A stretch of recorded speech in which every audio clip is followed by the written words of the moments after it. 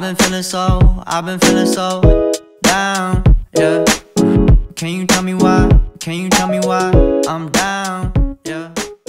Hey guys, welcome back to my channel. So today we are going to be redoing my dining room area. So if you've been here for a while, you know that this has kind of been an ever-changing spot in my house. I've just never really felt like it was complete until I found the Billy bookcase at Ikea. It is super inexpensive, but a really big piece in now my living room that I am so excited to decorate, and I really feel like it will kind of finish this space off. I felt like this area needed something more substantial like the Billy bookcase because earlier I just had a chair and a really small side table and everything kind of felt at the same plane. I tried to add some pampas grass and some art to give it height on this wall, but that still wasn't working. So now we're gonna go with this bookcase and I'm so excited. I know it's gonna look amazing, and I wanted to bring you guys along to show you how you can buy an inexpensive piece but make it look really expensive and nice and really change a room. So let's get into decorating. I'll show you guys kind of what my ideas are and how I do it, and I'm very excited. So here's what I'm starting with. I basically went around my house in my kitchen, and anything that's kind of been shoved in closets or just haven't really had a space that I want to kind of showcase, I brought out. But then I also, brought in some more decorative things. But I love these handmade bowls that I was gifted a couple years ago, and I've just never really had them out, but I think they're so pretty. Just some of my new wine glasses. I have some cookbooks that I love and I've just kind of always wanted to display but haven't had the spot for. Obviously some more just plain white bowls. I'll show you guys everything when I have it kind of set up, but that is what I'm starting with. I kind of just put everything on a table, and now I'm just gonna start with this clean slate, and I'm so excited. So I did add this little vase with the palm leaf and this little metal sculpture piece on top. I wanted to put something on top, but I didn't want it to be super big just because it is pretty close to my ceiling already. So that is kind of what I'm starting with. Obviously I'm gonna keep this chair, probably have to adjust where it is, and then I have these little wicker footstools, which are just from Ikea and have held up super well. I will link everything below if you guys are interested in purchasing anything. It'll all be in the description below.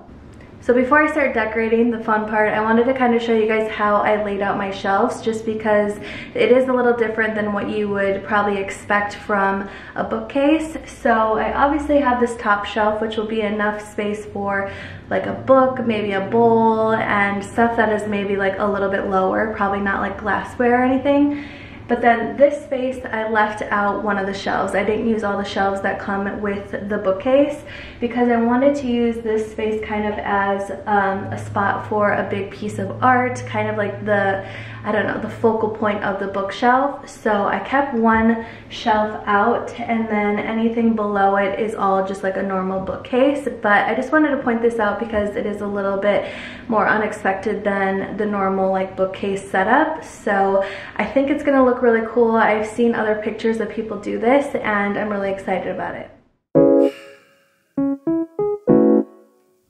Alright, the top shelf, I'm going to start with books, and I get a lot of my books from Amazon, but I've also found a couple at TJ Maxx and Home Goods, but definitely Amazon has all of these, and I will link, like I said, everything below. So I just wanted to keep it really minimal, so I just grabbed two of my favorite mostly white books.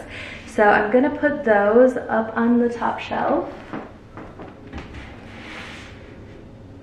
On top of the books, I'm gonna put this really shallow dish that I got thrifting. I think I paid $4 for it, and it's a really cool ceramic piece. So I encourage you guys to go to thrift stores, even if you're not a thrifter. I feel like for home goods, it is just a cool place to get pieces like this that you, I'm sure, could buy but would be really expensive, or they're just a little bit more unique than something that you could get at West Elm or something. So I'm gonna put this on top of my books. Right next to that, I'm gonna put this big wooden bowl, which this will be one of my heavier pieces. And when I say heavy, it doesn't mean that it's like actually heavy, but just like visually. It's like a bigger bowl. It's darker in color than obviously anything that I've already put on the shelf. So this will be considered one of the heavier items. So I'm gonna put that on the top shelf next to the books. Okay, moving to kind of the main part of the bookcase, I'm gonna put a piece of art that I painted. I actually have a video on how I did this, and I'll link it below if you guys want to watch. But I like this because the frame is still light and so is the art. So even though it is the main like focal point of the bookcase, it's not gonna be overwhelming for the eye. So I'm gonna stick this in here and kind of play around with some smaller things to add to it to kind of create like a little vignette. So we have the art placed in the bookshelf, and I put the art to the left side because if you remember, I put the bowl that is more of like the heavier piece on this shelf on the right side. So again, with like the balancing, I wanted to put the frame on the left side just to kind of keep that cohesive. And then I'm gonna put this really pretty just like glass vase with some dried wheat. I'm not actually sure what this is called, but I'm gonna put that next to it just to kind of have a little height because this is a bigger area than any other shelf. So I'm gonna put that there. And then I'm just gonna throw a candle kind of right in front just to kind of add something else. And when you're creating kind of like a vignette, you want 3 or more pieces. So I think that looks really nice. It's really simple, clean, but yet will be kind of the focal point of the bookcase. So it's kind of important to step back every so often when you're working in a space like this, just to kind of feel and see how it looks from afar, because from a really close-up view it can look a little different. So I'm gonna shut these doors and just see if I like what everything's looking like. For these bottom shelves, I'm going to use more of my practical like actual dishware and my glasses and stuff like that.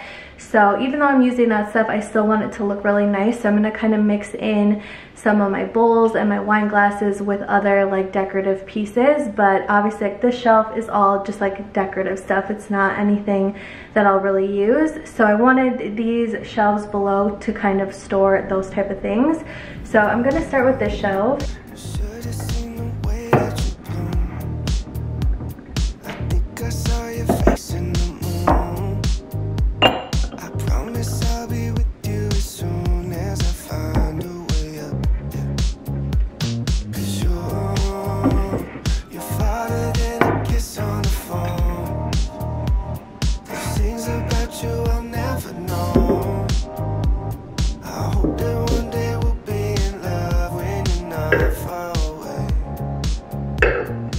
So I thought I would show you guys quickly what I put on these lower shelves just to give you guys some ideas.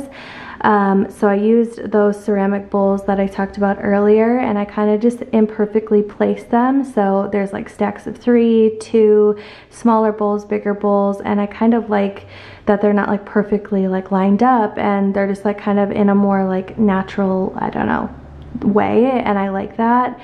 Then I added this really pretty vase that I got from a friend, and I kind of put more of this dried wheat to kind of keep that throughout the cabinet. And then moving down here, I got this pottery, like I think it's actually like a bean bowl or something they call it, but I ended up putting a real plant in there, and I think it looks really cute. I think bringing in like real plants and stuff kind of just like brings it a little bit more to life, and I think it's kind of cool.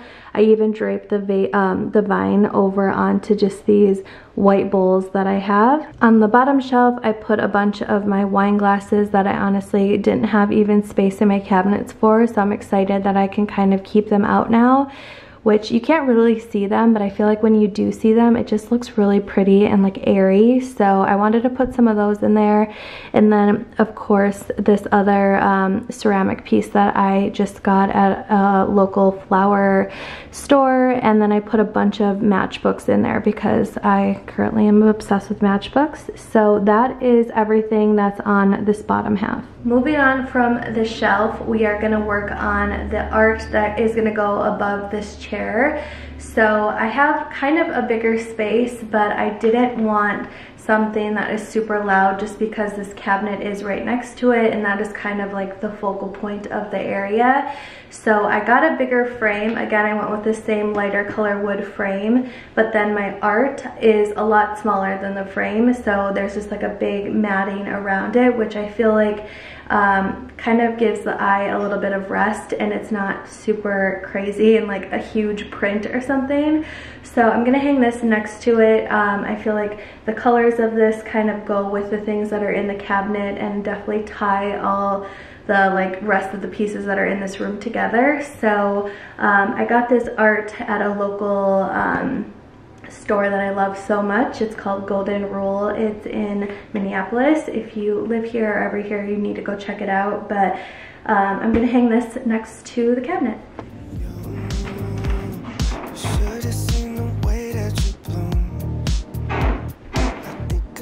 Alright, the art is hung, and now I'm going to just add this throw pillow to the leather chair. So I wanted to use a white pillow because the leather chair is kind of dark. So I thought if I throw like a white, really simple pillow onto it, it'll kind of help tie together the whole look, like with the bookshelf and the art and everything like that. So like I said, this is just from Target, super simple, but I love it. So I'm gonna throw this on the chair and then we're all done. Fuck.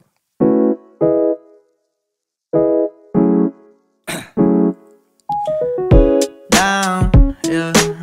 I've been feeling so down, yeah.